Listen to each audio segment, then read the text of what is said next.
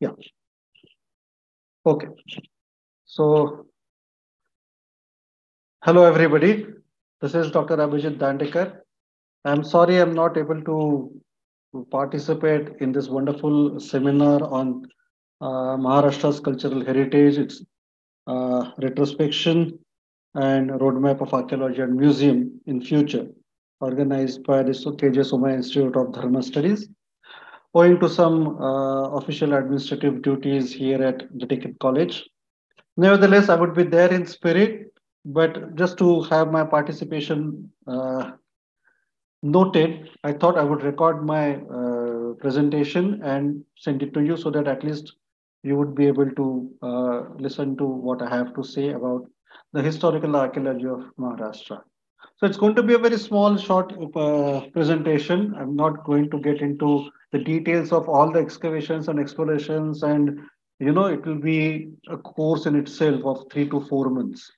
So it's only a overview and just trying to see the roadmap ahead. So to begin with, what is historical archaeology? Historical archaeology actually differs from prehistoric or protohistoric archaeology, as you all may know. In prehistoric or protohistoric archaeology, you have to depend essentially on the archaeological or geomorphological, geological, geographical data to discern your hypothesis or to understand the processes that happened in the prehistoric or protohistoric past. Now, when it comes to historical archaeology, a very important aspect or a very important element comes into picture, and that element is the element of history. Now, you know that when you start getting the documents or you're getting the evidence of writing, that is the period when history, quote unquote, begins.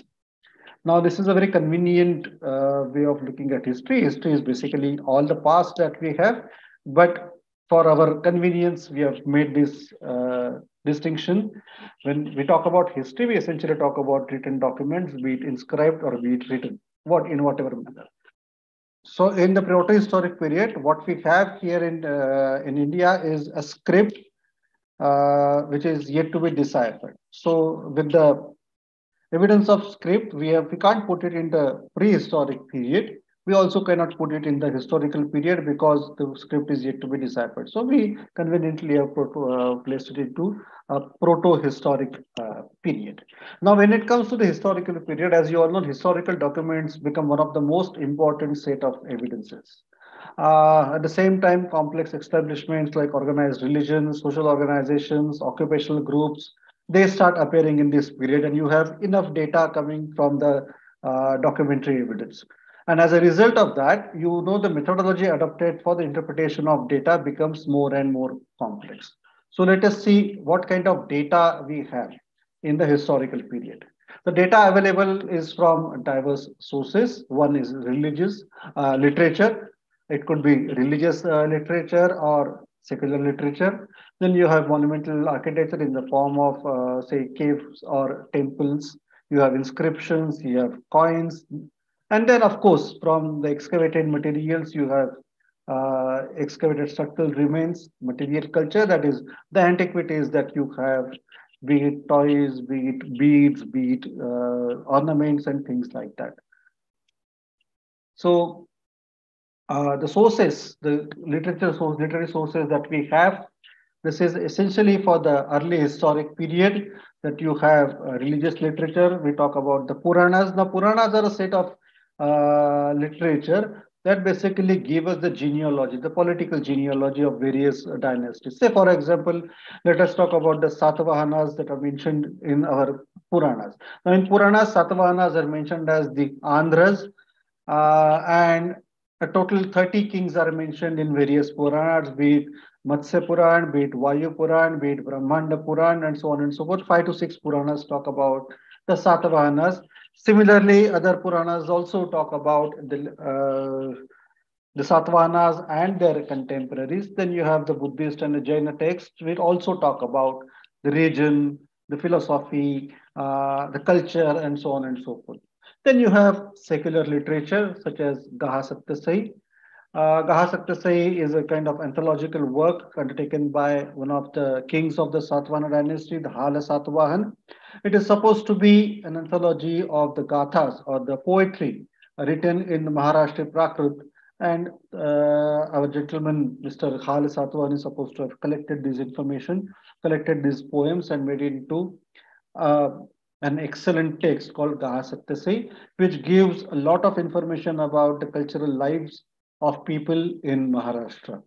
Then you have travelogues, you have the Periplus of Erythraean Sea written by an unknown sailor, you have Geography of Ptolemy, you have Setubandha by Pravarasena II, a Wakatak king. Then later on, you also have travelogues coming in the early medieval period, such as, say, Ibn Hawkal, Al Masudi, Afanasi Nikitin, and so on and so forth. Then, of course, in the medieval period, you have official documents, the letters, the correspondence of various kings and dynasties. So all this gives us the sources. All this material is basically forms the background of the historical archaeology. Then, of course, you have monumental architecture, you have cave temples, Buddhist cave temples, you have Hindu cave temples or Brahmanical cave temples to be more precise.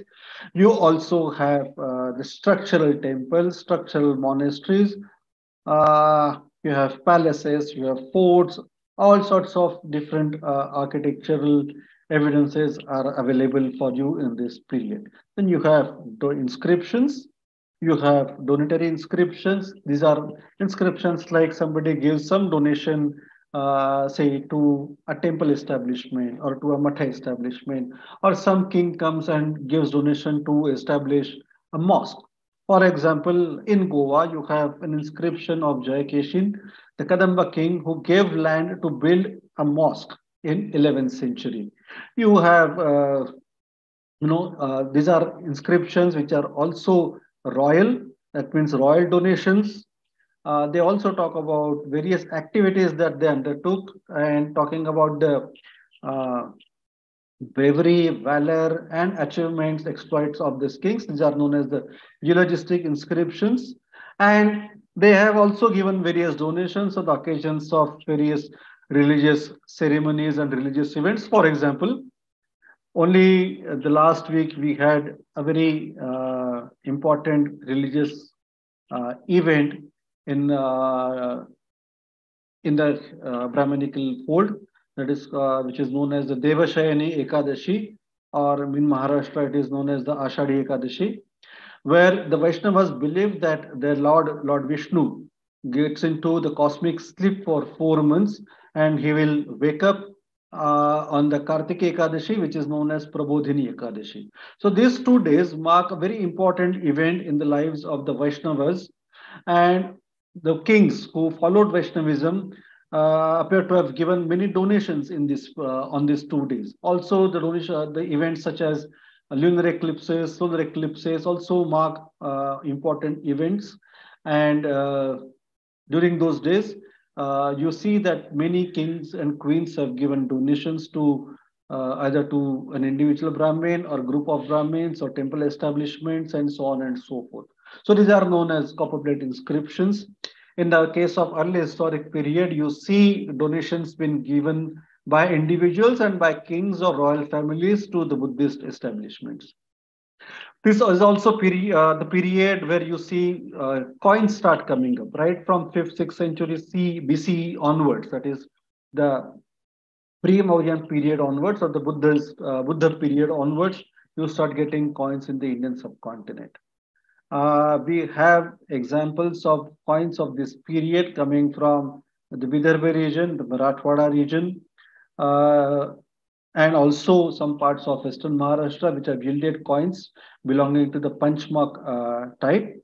Later on, in the post-Mauryan period, also we have coins which are sometimes uninscribed without any legend, or there are some coins which are also inscribed, telling us the names of the issuers or telling the name of the city from where they were issued. So all these sources form another backbone of historical archaeology. And the main thrust comes from the excavations and explorations. I'm going to concentrate my talk essentially on the excavations and explorations. Uh, Now, this why these excavations and explorations are important, because the material yielded through these excavations as well as explorations gives us a lot of information about the cultural lives of these people. They tell us about the structural remains, and then through structural remains, we can talk about their architecture, the technology prevalent in those periods, uh, the kind of material used for building structures, such as bricks, mortar, stone structures, and so on and so forth. You also get a lot of pottery of this period, which is very unique in a sense that the pottery tells you about the the source material.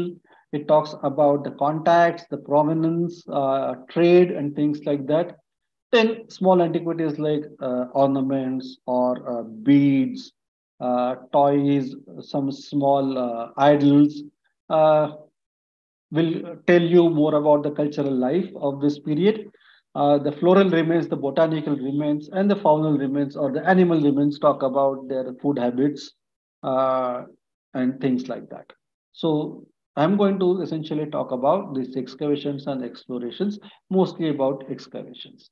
Now, some of the important excavations that were carried out in Maharashtra so far are Karad in Satara district. This is the earliest site, which was excavated by the Bharat Itihas Sanshodhan Mandal of Pune by Dr. G.H. Khare, followed by Brahmapuri excavations by the Deccan College, Dr. H.D. Sankalia. Sopara was excavated much before Karad also. This was basically to excavate the stupa and unearth reliquaries from the stupa. Then Nasik excavations, Nevasa excavations carried out by the Deccan College, Prakash excavations, Bahal excavations carried out by the Archaeological Survey of India. These are in the Khandesh region of Maharashtra, Bhokardan, in the Jalna district today in Marathwada, Paithan, a very famous site of the Satavahan period and also of the medieval period. Ter, the famous city of Tagar, uh, Kandhar, uh, one of the capitals of the Rashtrakutas. Shiur happens to be another site just on the border of Vidarbha region, the Yavatmal district, and Marathwada region, the Nanded district. Wakao in Solapur district, Mudbi in Solapur district. Siddhapur is another site which is not mentioned over here. Adam, Bhon, Arani, Mahurjhari, Kahale, Brahmapuri, Kolhapur, Kaundinyapur, Paunar, Mansar, Nagardhan, all these sites in the Vidarbha region, various districts of Vidarbha, giving us evidence of the early historic period of the Satavahanas and period of the Vakatakas over there. Then sites like Mandad in the Raigad district, Junner in Pune district, Chaul again in Raigad district, Pauni again in Vidarbha. These are some of the important sites. And they have given ample evidence of the early historic period. I'm stressing more on the early historic period over here, and I'll tell you the reasons why. So let us see what we get now. This is the map which generally gives you idea that you see that almost in almost all the districts you have excavations, barring of course some, say Sangli, we don't have much excavation. In Beed, we don't have excavation. In Dhule, we don't have excavation. Of course, Dhule, of course, we have Prakashe over here. So you see, many rivers have been targeted, rivers and their tributaries have been targeted by the explorers, by the archaeologists to find the sites. And of course, sites coming from the copper plates and other documentary evidence, sites like Kandahar, which was known for the Rashtrakuta period. The site was excavated by Dr. M.K. Dhawlikar and Dr. A.P. Zamkhedkar of the Maharashtra State Directorate of Archaeology and Museums. Sites in Vidarbha include Mansar, Nagardhan is another site near Nagpur, then Adam, Pauni, Paunar in Wadha district over here, Paune in the eastern Vidarbha region. So all these sites have given evidence of a very interesting time.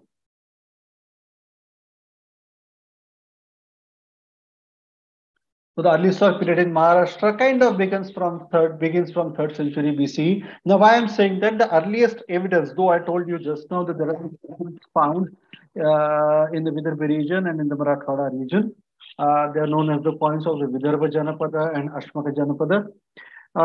Probably this coins are part of surface findings. We do not have any evidence coming from a stratified context. Now, what I mean by stratified context is once we excavate the site, we know that the mounds are made of various layers of soil.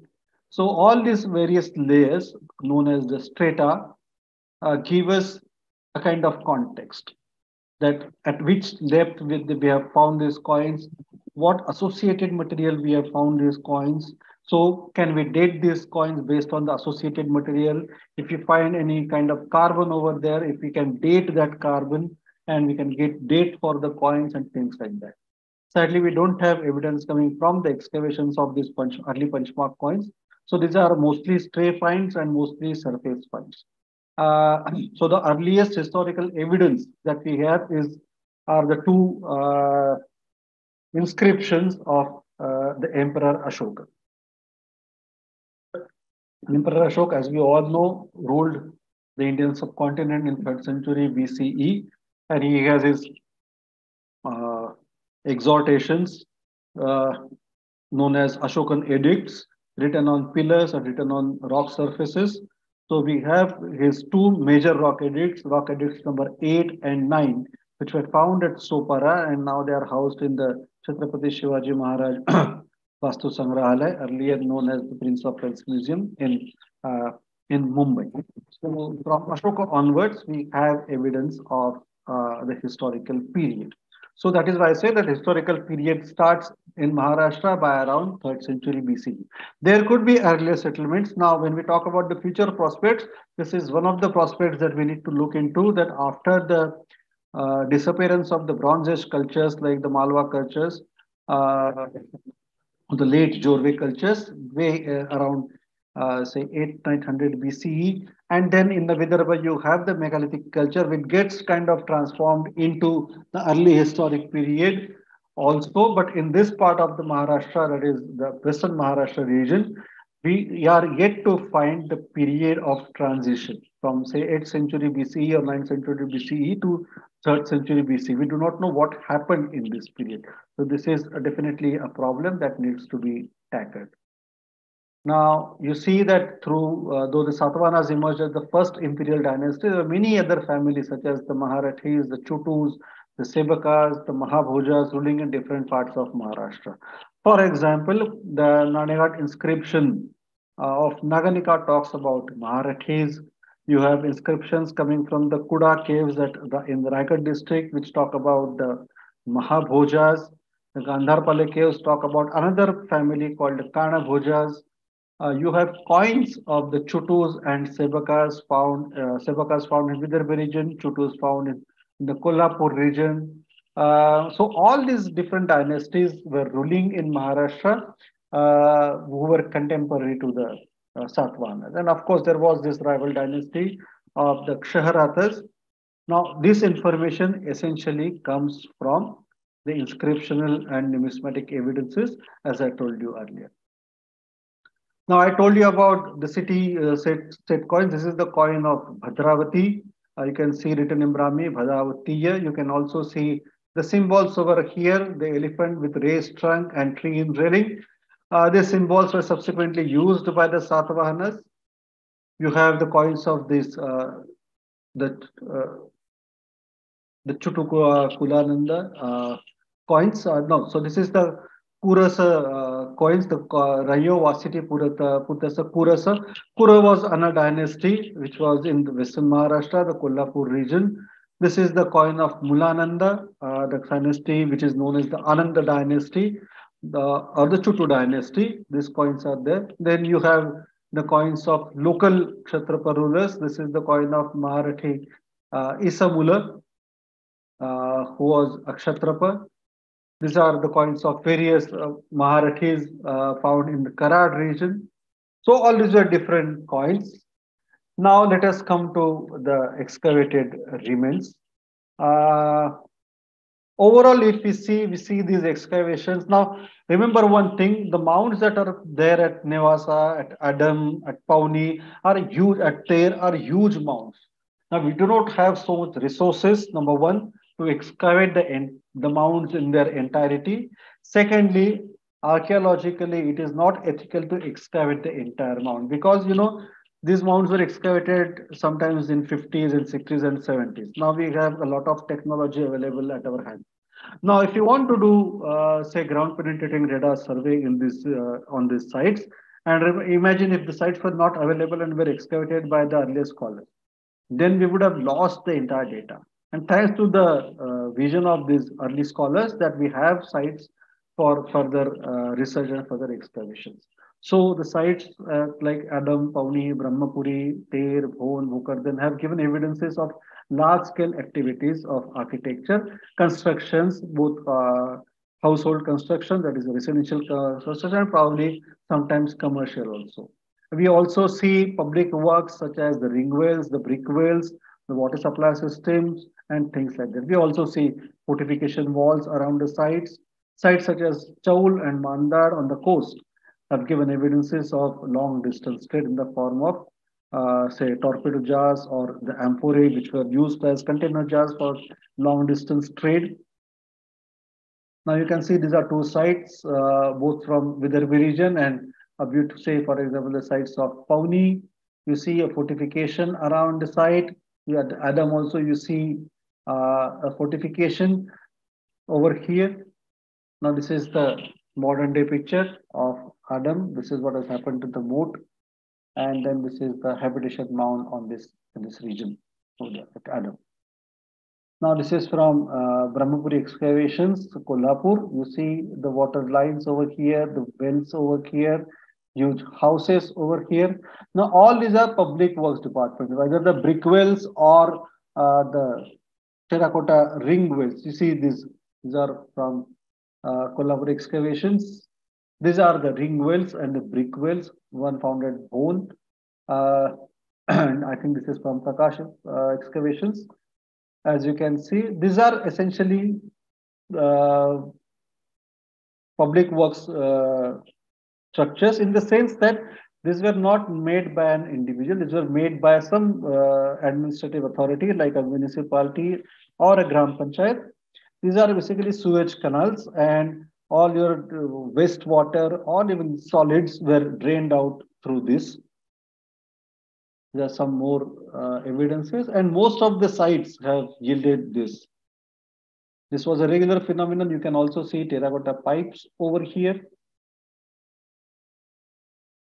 So all these structures, all these constructions point towards a kind of organized urban settlements. These are not self-sufficient rural settlements living by themselves. No, there was a kind of central authority. There was some kind of governing body or administrative body which took care of such public works. Now, this is a very interesting structure. This is the water management system found at Bhon. This is kind of irrigation, kind of having siphon columns over here so that the pressure is created on water, and then thus water is carried from one place to another. You can see over here, these are the evidences of this water management body. You can see the river over here, and from here the water is carried towards the settlement. Now, this what you see, they essentially create pressure and create water columns. So that water column creates pressure by its own, and then it helps the water to move ahead. These excavations, as I told you, you also have presence of religious architecture. Sites such as Ter, Bhon, and Paune have given evidences of the Buddhist stupas. The stupas tell us that Buddhism was very dominant in the early historic period in Maharashtra. The caves at, say, Ajanta caves are very famous, of course, but then other caves at Bhacha, Karla, Betsa, Junnar, Gandharpale, Kuda, Mandad, everywhere you see these Buddhist establishments coming up in this period, the early historic period. And a lot of donations are given to these Buddhist establishments. You have structural stupas at their bone and things like that. And probably this also tells us that there was a presence of religious economy as we have today in this region, the region of Maharashtra. These various donative inscriptions or donatory inscriptions reinforce this fact that many people probably came and visited this regularly, and an economy kind of formed around these places, which gave further impetus to the process of urbanization. In the later period, you see by around 4th, 5th century CE onwards, the Brahminical caves, though humbly, start coming up. You have caves near Shiur, caves near Lanje, the caves of Katargaon, Zaude in Ratnagiri district. Very humble beginnings of the Brahminical caves. Slowly they get more into prominence, and you have caves in Mandapeshwar caves in Mumbai, or the famous Elephanta caves near Mumbai, the Ellora caves near Aurangabad, and so on and so forth. So this religious economy probably kind of thrived in this period and was very helpful in the entire process of urbanization.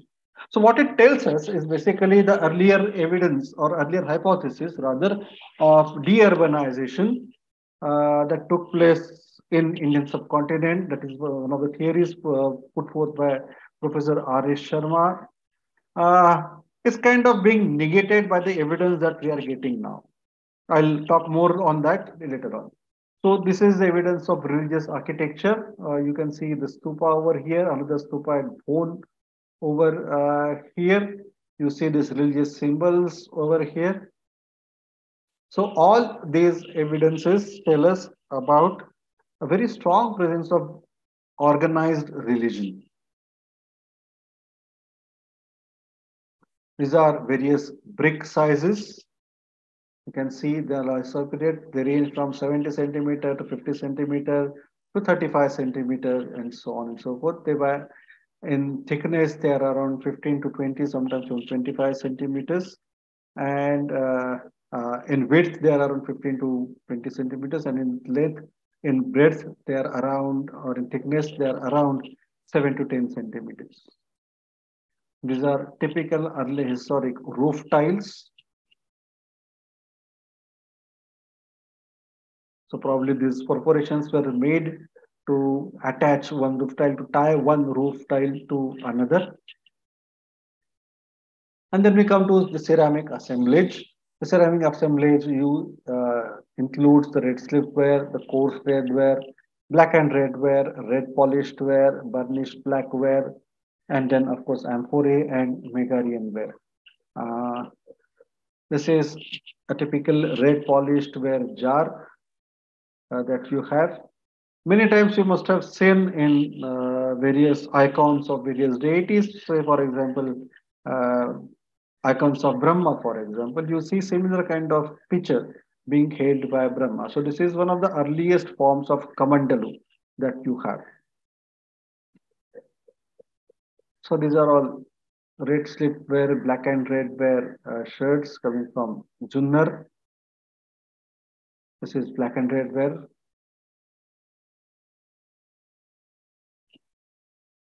This is your red slipware. All this is early historic pottery. This is coarse red ware.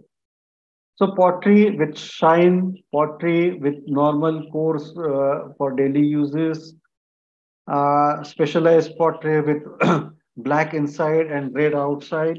So all these various black pottery, all these various combinations can be seen. And in addition, you have this pottery known as amphorae coming from the coastal sites. And of course, the sites like Nevasa and Ter have also yielded amphorae. Now, what are amphorae? Amphorae are specialized container vessels. They're also transport vessels.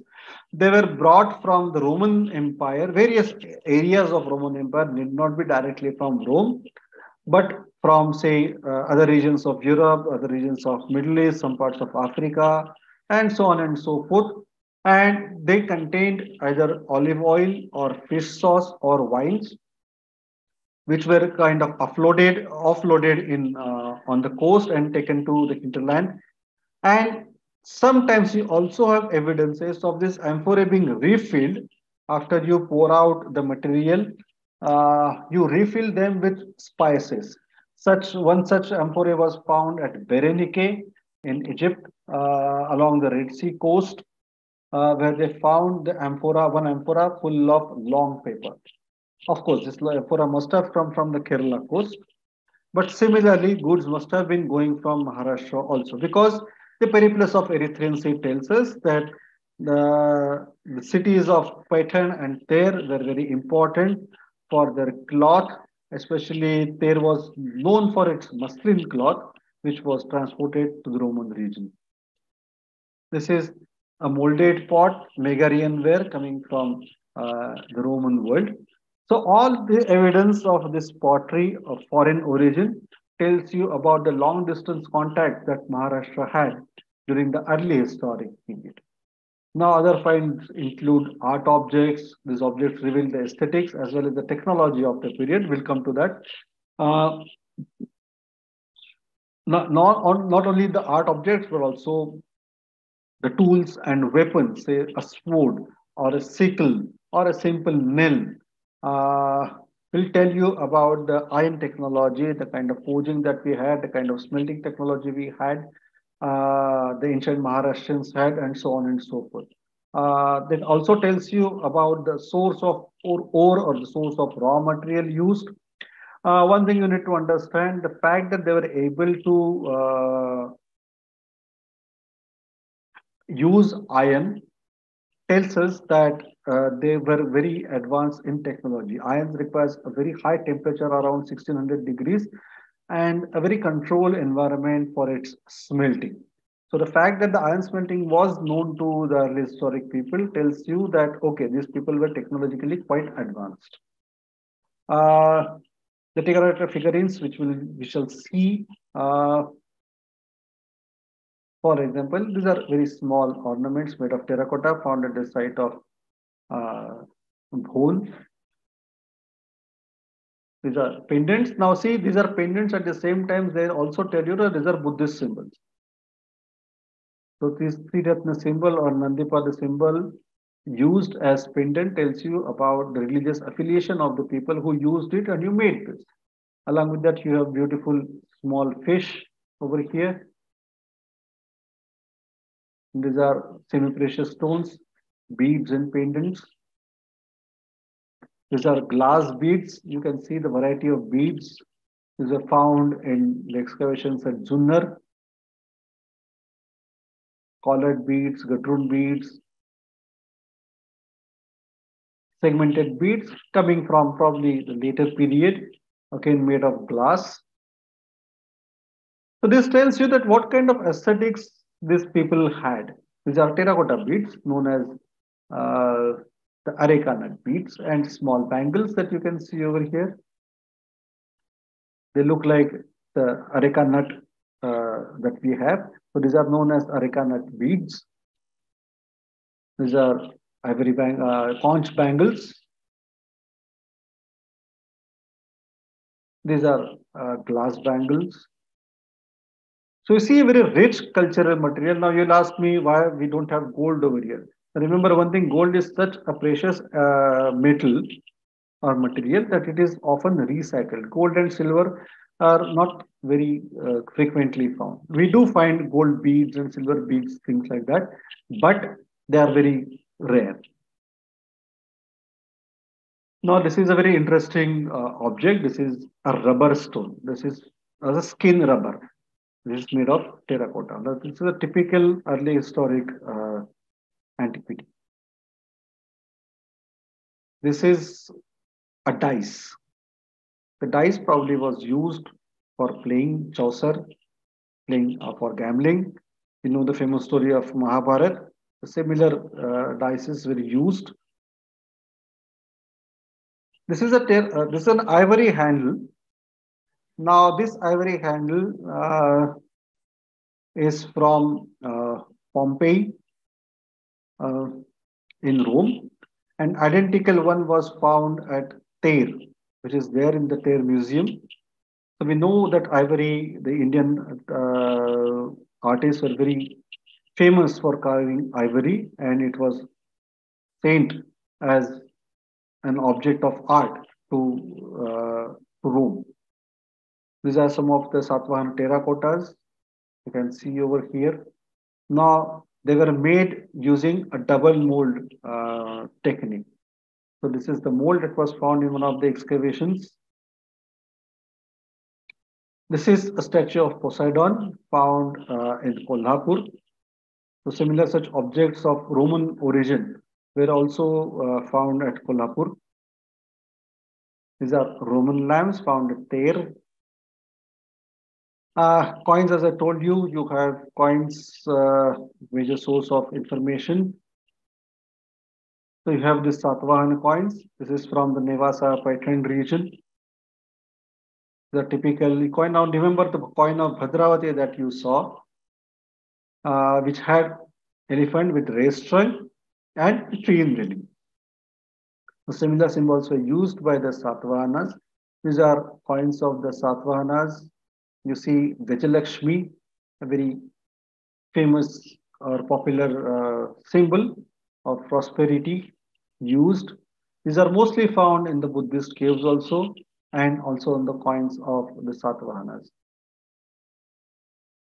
Now, this is a very interesting coin. This coin shows a ship with double mast.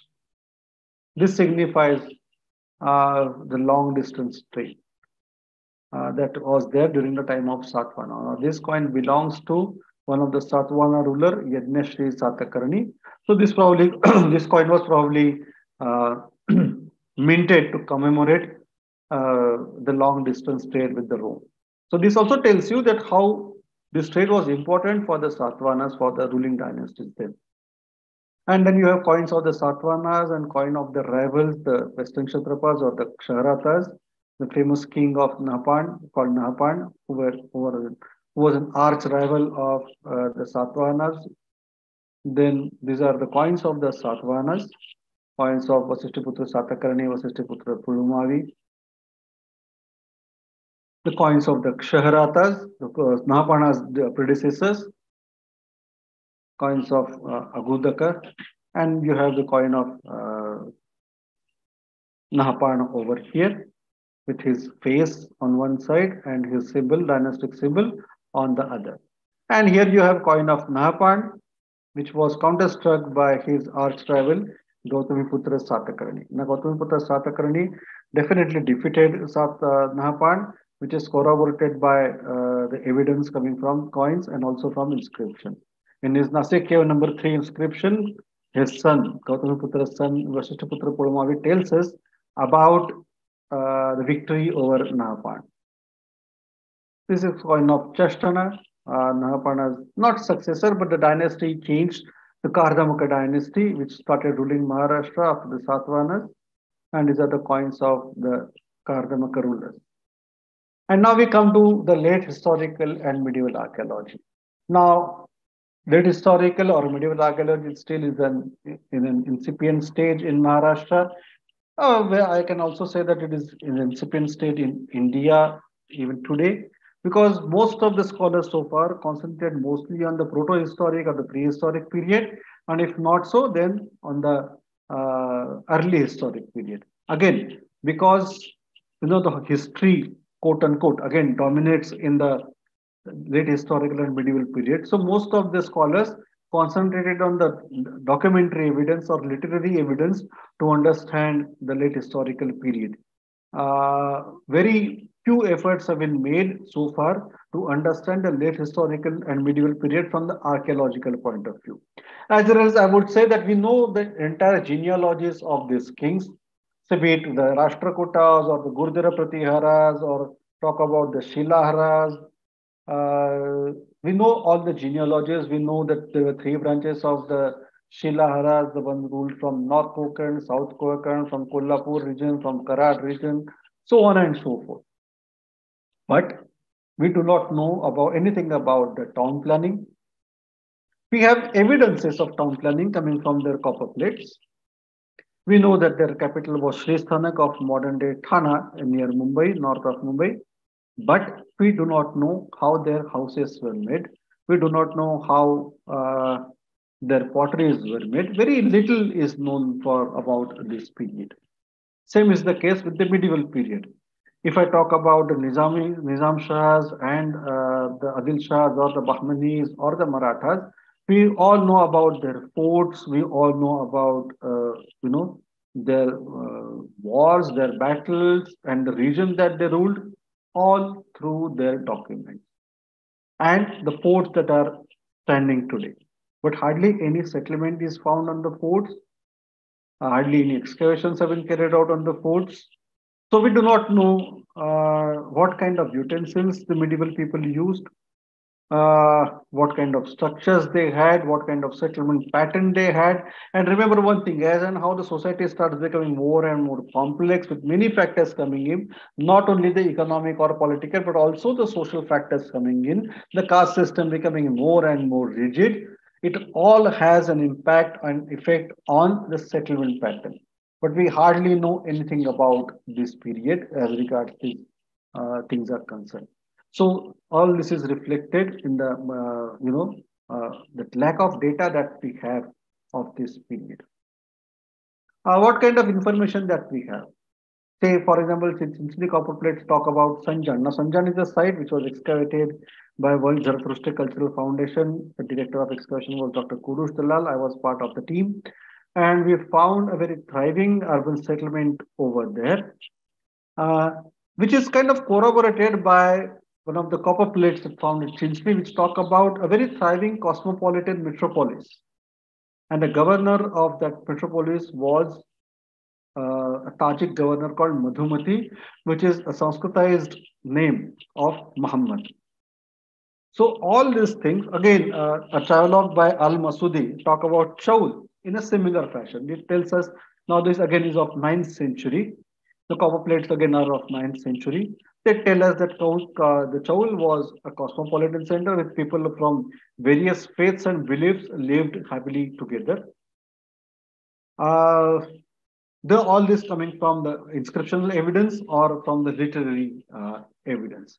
Now, when we excavated Chaul, again by the Deccan College and Mandad, kind of jointly by India Study Center and Deccan College, so you found evidence of long distance trade with Africa.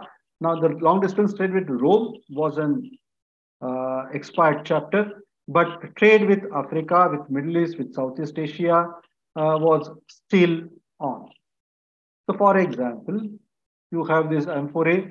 Apart from amphorae, as I told you earlier, we also have later forms of this amphora known as the torpedo jars, which start coming up in around 7th century onwards.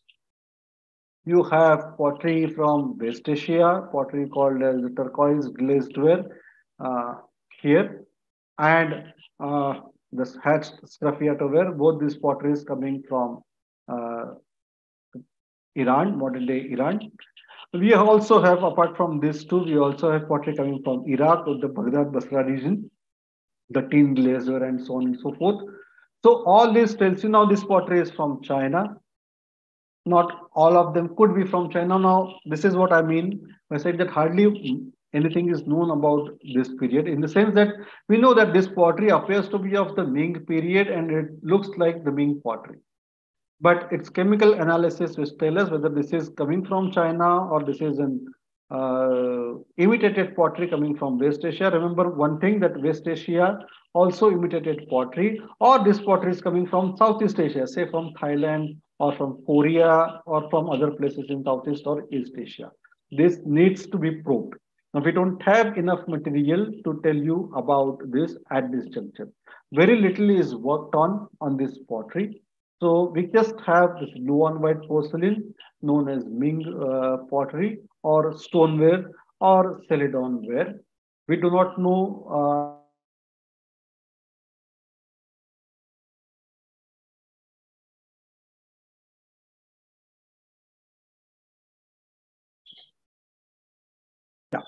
So I was talking about the long distance trade. We have these small microbeads coming from Chaul excavations. The chemical analysis or the trace element analysis of these beads tell us that these beads were found at Chaul, and they were also found at a Kenyan site of Mtwapa. So the beads from Mtwapa were essentially chemically analyzed along with the beads from Chaul, and we found that the beads from Chaul were exported to Mtwapa, a site in Kenya. So not only in West Asia or in Southeast Asia, we also have connections. We also had connections in Africa in this period. So all this period, the medieval period, needs to be further probed in this connection. So to summarize, we can say that the historical period in Maharashtra was a very hectic period. Uh, it was the period that witnessed emergence and decline of cities, emergence of new urban centers. These are political urban centers, or religious, or and economic. This emergence was the result of very many factors such as trade, religion, political stability, uh, which of course were interdependent. After the end of the early historic phase, by around 5th century CE, during the time of the Vakatakas, we need more archaeological data to understand the changing nature of the society. As I told you, the society is becoming more and more complex. We have more and more information coming from various sources. So that needs to be gleaned, that needs to be understood in the archaeological context. So a holistic approach which includes studies in epigraphy, numismatics. Now remember one thing, that numismatics again needs to be understood in the late historical and early medieval context. Not coins of the Rashtrakutas, the coins of the Shilaras are now coming up. They're beginning to surface now. So the earlier notion that they didn't have any coinage in the early medieval period or the late historical period uh, is again now not accepted by the scholars. So we need to work on the coins of the Vakatakas, which are found in the excavations at Nakardhan, the coins of the Rashtrakutas found in the excavations at Sanjan, coins of the Chalukyas, coins of the Shilaras need to be understood. So the numismatic evidence, the art and architecture evidence, along with archaeological explorations and excavations, assisted by studies in texts and documents, will be helpful in understanding the character of this region and to understand the archaeology of this region in the historical period. This will basically tell us about how this character called Maharashtra was built through ages, what kind of uh, challenges it survived, what kind of challenges it overcame, and why we are today the way we are. Thank you.